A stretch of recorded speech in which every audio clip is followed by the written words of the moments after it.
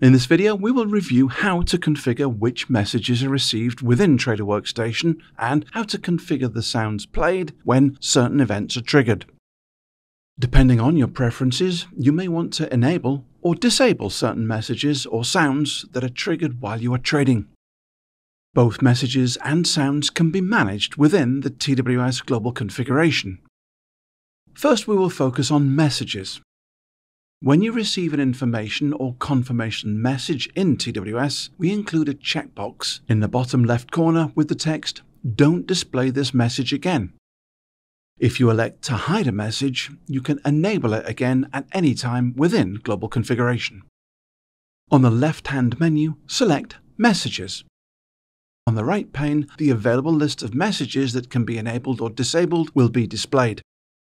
Use the checkboxes on the far right side to enable or disable certain messages. A checkmark indicates the message is enabled, and a blank box indicates the message is disabled. You can enable all the messages to be received by clicking Enable All in the center of the page. Once satisfied, select Apply. For example, I currently have the cash quantity order confirmation and cash quantity warnings enabled. As you can see, these messages pop up when I place an order with a cash quantity instead of a share quantity.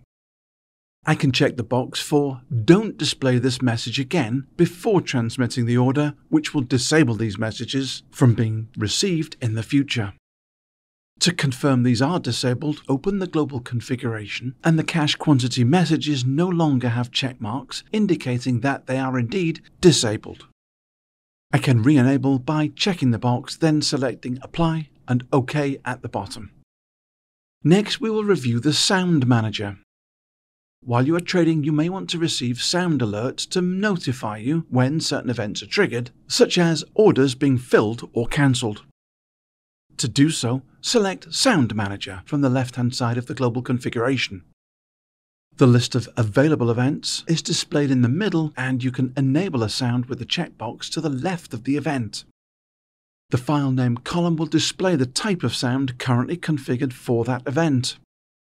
Click the triangle button to select from the default sounds available, which are voice, bell, double bell, alarm clock, siren, or chime. Alternatively, you may upload your own sound file to be played when the event is triggered by clicking on the three ellipses and selecting the file you would like to upload.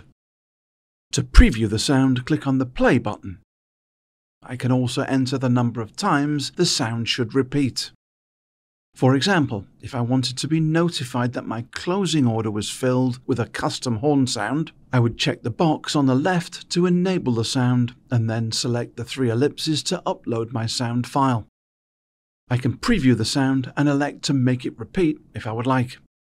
As we have discussed, configuring which messages are enabled in TWS can help provide warnings for certain events, or, in some cases, it may be more beneficial for you to disable receiving certain messages to speed up the trading process. It can also be beneficial to create sound alerts within TWS to notify you when certain events are triggered.